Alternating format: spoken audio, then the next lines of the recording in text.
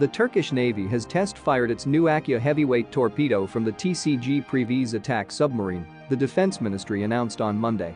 The exercise was carried out with the help of the MUREN battle management system in the Sea of Marmara.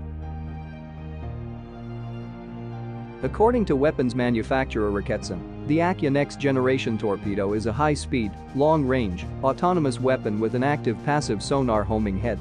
The indigenous torpedo is designed to engage enemy submarines and surface targets such as cruisers, destroyers, and frigates at a distance of over 50 kilometers (31 miles).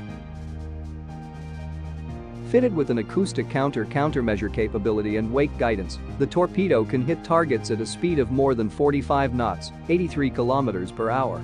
The recent live fire test was the second on the weapon system so far.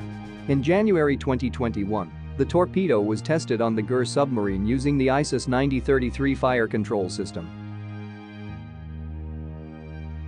The domestically built weapon system can be launched from surface ships and air vehicles to engage submarines.